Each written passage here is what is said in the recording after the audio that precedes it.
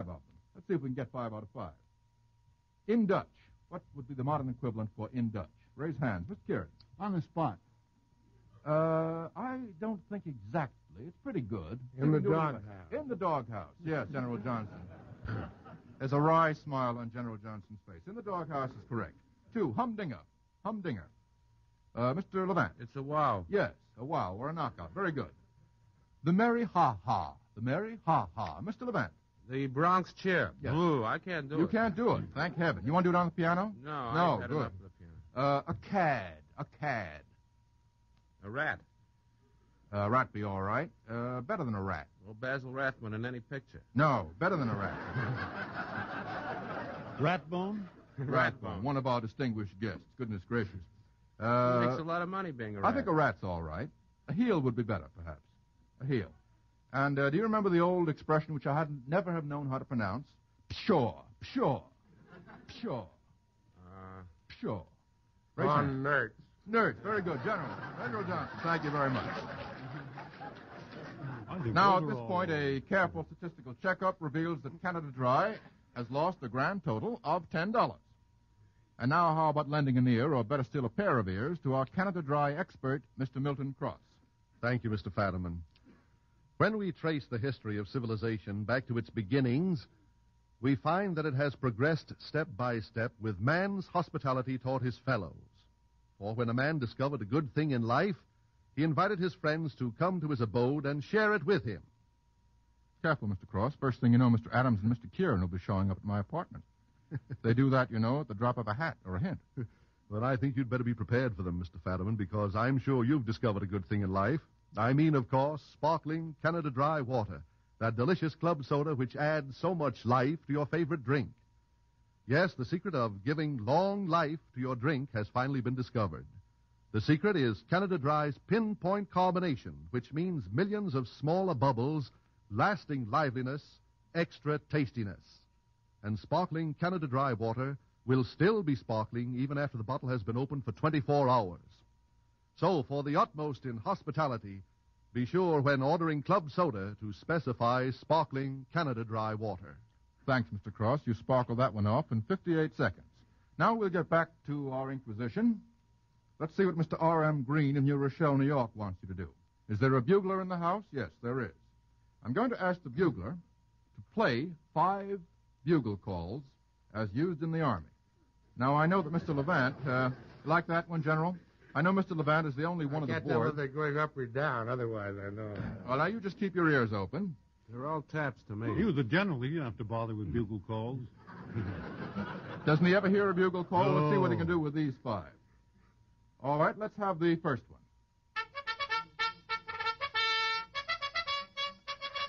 Mr. Adams.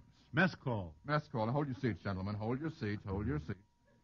Sandwiches and Canada Dry ginger ale will be served after 9 p.m. Mess is right. Now the next one. Mr. Kieran. Veteran Kieran. I think that's to the colors. To the colors is quite correct. Third.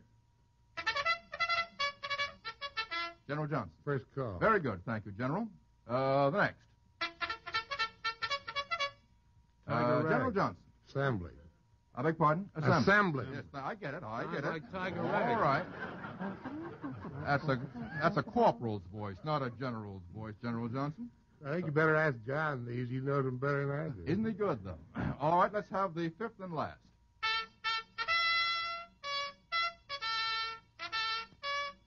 Mr. Adams. Have Mr. Taps. Adams.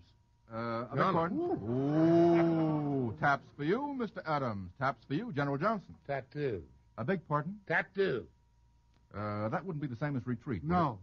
Retreat is right. it? Well, now, Corporal Adams and General Johnson are both wrong on that, I'm sorry to say. Ex-Adler Kieran is correct. Attaboy. You came in a little too late. Let's see, we were only to get 4 out of 5 on that, so that'll be okay. I guess you've never heard retreat, have you, General Johnson?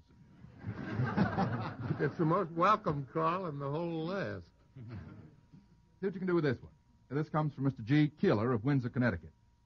Name the novels or plays in which the following trials occur. 1. There's a remarkable resemblance between the prisoner and one of his lawyers, and this aids the defense. Mr. Kieran. Tale of Two Cities. Yes. Sidney Carton and Lucy Manette's husband. Charles Darnay. Right. Yes, that's quite. That's very good. Far, Very good. far better thing. Kieran answered it. Yes. Do you want to go ahead and give us No, that I was novel, gonna Mr. answer that Levant? one. No? Just knew a quotation from it, eh? Far, far You wait a better. while. We get a couple of quotations for you a little later on in the program. The second one. The defendant, believing himself guilty of murder, is proved innocent by a small boy's testimony. Where's that come from? Mr. Kieran. Mark Twain. Yes, the name of the book. The name of the book was Huckleberry Finn, I Just think. the other one. The other Tom one. Sawyer. Tom Sawyer. The very Indian. good. Tom Sawyer. Injun Yes, that's Joe. right. Remember Muff Potter, who was accused of murdering Judge Robinson? And he was proved innocent, and it was proved that Injun Joe slipped a knife in Potter's hand while Potter was asleep. Right. I've got them all under a spell, ladies and gentlemen. 3. The court punishes the prisoner for his wish by making the wish come true. General Johnson. Man without a country. Yes, indeed. Philip Nolan. Very good. The one who wished never to see his country again and was granted his wish. The judge, in a breach of promise case, settles the matter by marrying the plaintiff himself. Mr. Adams. Trial by jury. Yes, our Gilbert and Sullivan authority comes to bat, knocks out a homer. Very good. 5 and last. Monsieur Florio is the lawyer for Madame Florio, who is charged with murder. General Johnson. Madam X. Very good. Very good, General Johnson. What do you do with your spare time, General Johnson? See Madam X. By the way, who wrote Madam X, General? Do you know? I can't tell you. Neither that. do I. Anybody know? Frenchman. Yes, I know that. It may have been Hervieux, may have been Brio. We'll get 100 letters tomorrow. Brio, I think. I don't know. 100 letters will come tomorrow explaining how ignorant we are, I'm sure. Well, that's 5 out of 5. Very good. Have to get these boys down tonight. They're too bright. The next one from Rochester, New York, from Mr. S. Norton, is a musical problem, and one man has to answer it. The following musical selection, which we're going to have played, is composed of parts of 4 different songs. You have to identify each of the parts. Now, one man must answer the question correctly with no stumbling. Go right to it.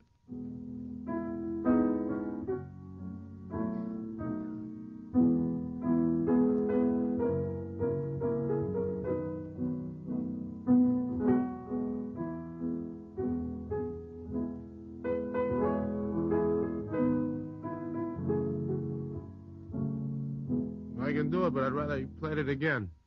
All It right. starts out like Tchaikovsky, but it's really My Heart Stood Still, which is what they call an unconscious influence. Dick Rogers wrote it. Criticizing your colleagues, are you, Yeah, Mr. it's my Levant? first time I can criticize Dick Rogers. An unconscious influence, but it's My Heart Stood Still from the Connecticut Yankee. Very good. And that's 1. Now we have 3 more to name. Go ahead, let's hear it. All right. Let's have a little. Let's have that again.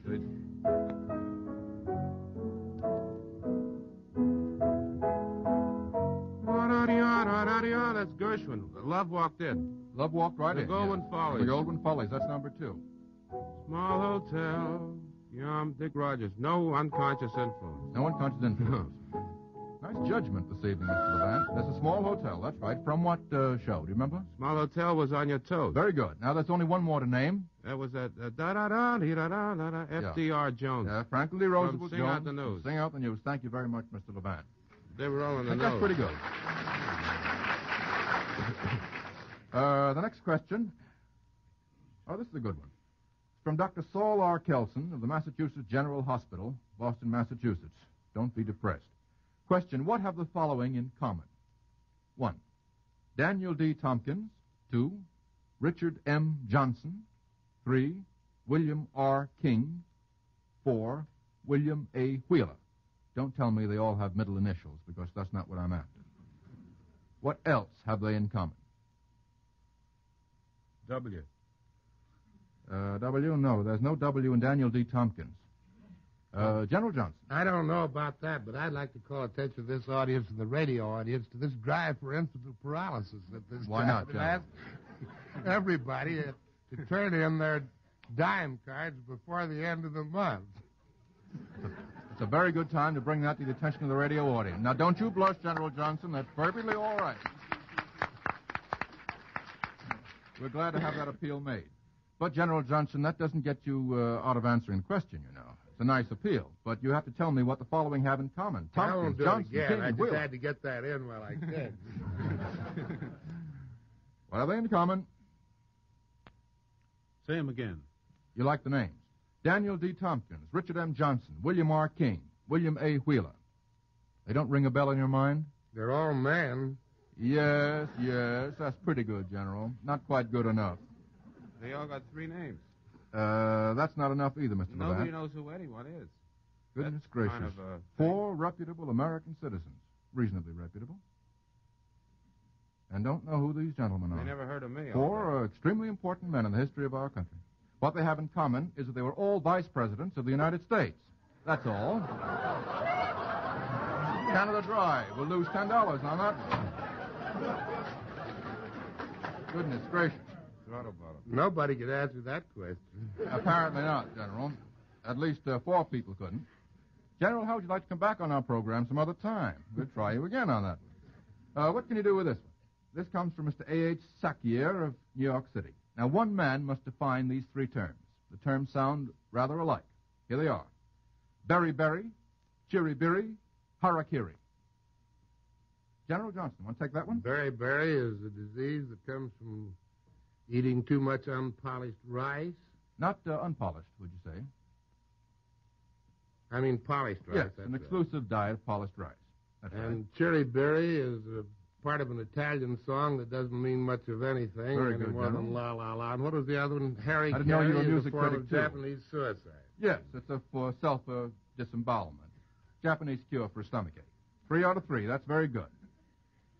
It's tough getting these boys down. Let's see what we can do with this one. Name the occupation which is brought to mind by each of the 3 following pieces to be played by the pianist. Let's have one.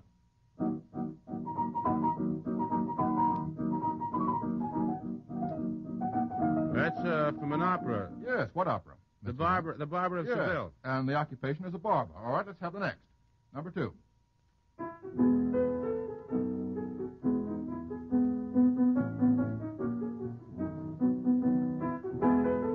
Sounds like up Mr. Adams' alley. It is up Mr. Adams' alley. How about it, Mr. Adams? You can whistle it, but we have to have words on this program. Let's have a not little music. more of it. Want a little more of that? Fond of music on you, General. Oh, let him have a little more. Mr. Adams. Policeman. Very good. A policeman's lot is not a happy one from Gilbert and Sullivan's Policeman's Chorus. And let's have the next. Mr. Kieran. Happy farm. Yes, Schumann. Obama. I think we have another one. Let's have 4. Mr. Levant? The peanut vendor. Yes, from the well-known song of the same name, The Peanut Vendor. And 5th and last.